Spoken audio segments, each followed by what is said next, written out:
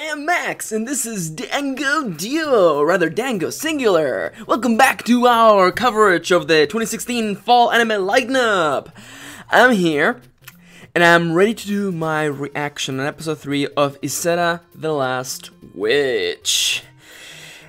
There's a lot of baggage. We've been dealing with a lot of things these last couple of episodes, and if you have followed this long, if you are watching this and you have seen the previous ones, and I recommend you do, then you already know how this is gonna go. I'm gonna tell you a really quick and easy summary of how this episode went. I'm gonna tell you what I liked, what I didn't like, and then I'm gonna jump into the spoiler zone. I'm gonna spoil everything about this episode. I recommend you go give it a watch so you know exactly what we're talking about. Link in the description down below. But we have a lot to cover, and I sure can ramble, so let's dive right in. Max, what happened in episode 3 of Izetta, the Last Witch? Well, the third episode of Izetta, the Last Witch picks up from where we left off in episode 2, following a battle that is very near to where our characters happen to be at this very moment. This episode follows from several points of view in the midst of a battle, a clash between the Elistad and the Germanian forces. There you go, pretty simple setup. We have a nice war moment. As to what happens there, well, we will talk about it in the spoiler zone. Before I get there, though, what did I enjoy about this episode, episode 3? Well, again, if I have to be entirely honest, the music for this anime is actually really good. Man, the music for the action sequences was actually really exciting, really fun. Like, I'm not gonna lie to you, I'm really looking forward for the soundtrack of this to eventually get released, as well as the single for the OP and ED. I really want to get my hands on those, but apparently they don't come out until like November, even in Japan, so we will have to wait. As to another thing that I particularly enjoyed, this episode is the first episode in this anime that actually feels like it takes place in a war situation. It actually feels like it takes place in World War II, for once. It's not perfect by any means, which takes me to what did I not like about this episode? Well, although it does definitely feel like a war story at last, it suffers from having too many points of view. There are just too many points of view in this story, and it just cuts between them willy-nilly, and it does this thing where, like, you're in the middle of action, watching what's going on, being excited, enjoying it, and then it just cuts to what the Germanian generals are doing, which is not very exciting, because it's just them talking about making bets, and it feels really weak. It just feels really weak. It's one of those things where I would have preferred it had it just focused on one point of view, or a couple, and aside from, it's definitely trying to feel more like a war story, but having 5 different points of view in a 23-minute, episode, it's just not very effective. And aside from that, it's Izetta, so you have a nice bundle of inconsistencies, which I'm gonna talk about in the spoiler zone. Before I jump there, though, the question that everyone has been wondering, I've been wondering myself, am I gonna keep watching Izetta? The answer, for the time being, is no. And I knew the answer for this was no when I was chatting with a Plaguesworth friend of the channel. I live with him, and I was telling him about all the inconsistencies. And he said, offhand, he said that it sounded a lot worse than Attack on Titan. And if you know me, if you know how I feel about Attack on Titan, you know that I watched the entire first season of that. I didn't enjoy it. Trust me, I didn't enjoy it. Because it's just so full of inconsistencies and just like tone problems. And I realized that 3 episodes in Izetta, I hated it way more than I hated an entire season of Attack on Titan, and I definitely do not like Attack on Titan. So I realized, you know what, I've suffered enough. I'll probably do a big, like, mega reaction to a bunch of episodes once we have a nice backlog. I'll probably watch episodes 4 through 6 and then tell you about them. I'm not gonna do weekly stuff. I kinda wanna watch something else, go pick up something else that won't have me pulling my hair at the inconsistencies. Talking about inconsistencies, the spoiler zone is about to begin, so again, if you have watched this far and you haven't seen the episode and it somehow makes you go, yeah, I wanna go watch it and see what Max is talking about, go do so, because I'm about to spoil everything in 3, 2, 1! There is so much in this episode. Not as much as episode 2, let's be completely honest here, but there are a bunch of inconsistencies, of which I actually took a bunch of notes. If I had to stop and, you know, reflect on these last 3 episodes, man, it's been a mess. Man, it's been a mess. And this episode here it's trying, but it's still really messy. Like, having 5 different points of view, it's so problematic, especially when the episode is just 23 minutes long. You can do something like this in like an American-style 45-minute episode. You can do that more effectively, but when you're literally cutting between Finet, the soldier kid, the German assholes, the army people in the town, and then Izetta, it's just kind of all over the place, especially when you cut in the middle of action to go somewhere else. It's just not very effective. Aside from that, Izetta murders a ton of people in this story. Man! And she did react the first time she kills somebody in episode 2, but I feel like we're arriving at the good old superhero problem, or I guess a super soldier problem of how many people does your character have to kill before you realize that they're probably not a good person, right? How many people do you have to murder before you save the world, am I right? Anyhow, that's a morality question that we're not gonna have to touch here for the time being. Let's go through the rest of the inconsistencies in this episode. So, going down my notes, what was the point of having Izetta make a point to say that she wasn't allowed to use magic if she's gonna use magic at every chance that she's got? Like, like, it just feels like fake pressure, like, fake, drama for the sake of fake drama. It's like, oh, she can't use her magic. Except she's been using it from the very, like, the first shot of Izetta that we saw in episode 1 is her flying.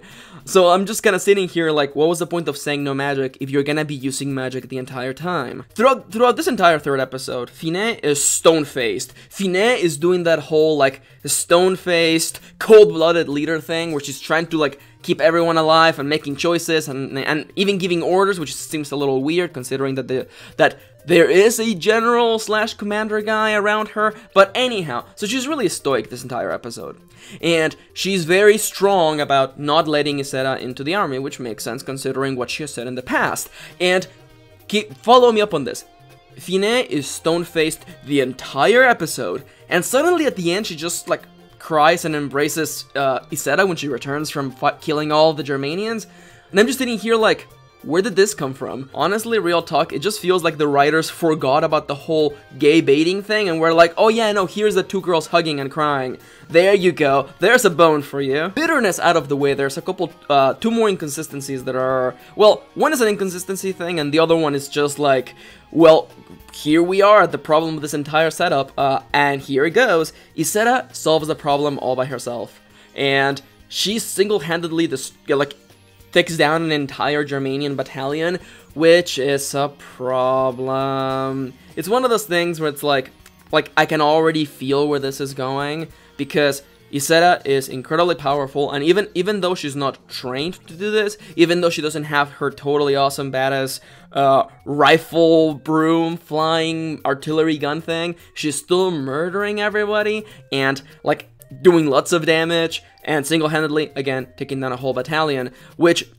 brings up the question.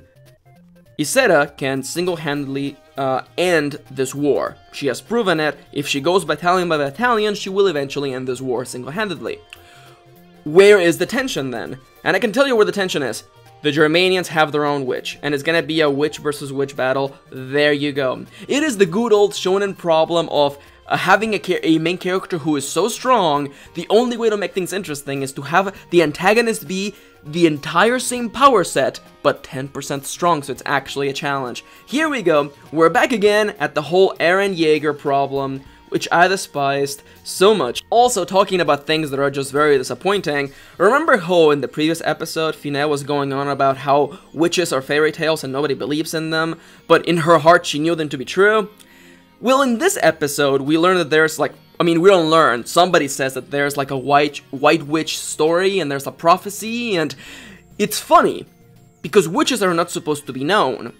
Except the little soldier guy that we follow through knows about it, and then everyone around him knows about the legend, and it's one of those things where it's like, oh, it's a witch. Yeah, we all knew that this could happen. No one's gonna question the fact that there's a witch among our ranks now. It's just so awkward. It's one of those things where it's like, is nobody gonna question the fact that there's a witch next to you? No, no, no, okay. This is not very well written. Now, before I tell you basically the worst thing in this episode, let me tell you a little bit of a visual inconsistency, because I've been talking a lot about writing. Let's talk a little bit about the way this anime displays itself. There's no way for me to say this without sounding stupid, so I'm just gonna say it right now. Why are the Germans shooting green lasers out of their guns? Now, this happens really early in the episode where you're looking from the point of view of a trench or something, and you suddenly see that the direction from which the German shots are coming from, instead of firing, you know, that nice, like, white bolt of light that is supposed to indicate a bullet flying at supersonic speeds, instead it's a green laser. It happens once, and I took a screenshot of it, it's on the screen right now, and I thought, well, that's stupid looking. And then they just commit to it. You come at this point in which there are white bolts, which are just regular bullets, which I assume are from the good guys, and then green bolts from the bad guys, as though you need to point them out. And that is just so outrageously ridiculous. I don't even understand who thought this was a good idea. I don't understand what the purpose of this is. Almost like G.I. Joe levels of ridiculousness, where like the good guys fire blue bolts, the bad guys shoot red bolts, and I'm just sitting here like, why? Why not just have them all just be the same color, you know, like the way bullets actually are? But anyhow, that's one inconsistency, and it's really silly. You know what is the dumbest thing in this episode? Near the end, Fine wants to make sure that the people in the front lines know that Izetta is not actually a bad person, that she is on their side.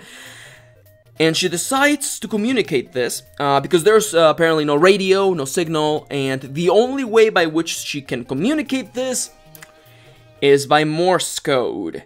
She gives a whole speech in Morse code. This is a problem. This is really bad.